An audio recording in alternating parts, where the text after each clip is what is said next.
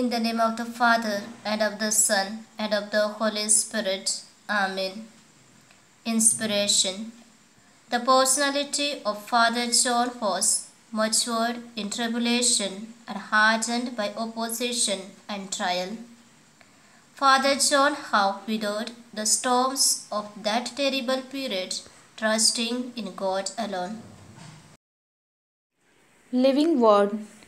I tell you, my friends, do not fear those who kill the body, and after that can do nothing more. But I will warn you whom to fear.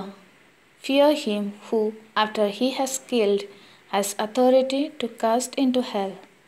Luke chapter 12, verses 4 to 5. Reflection.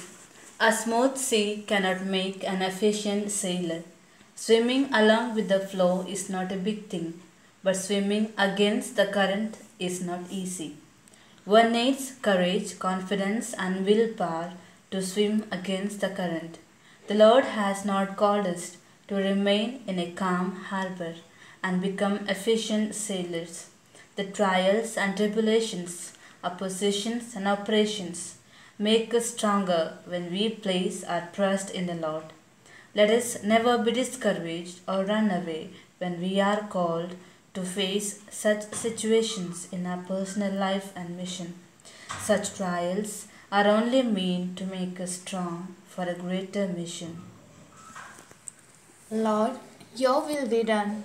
You are our loving Father. You know what is best for everyone.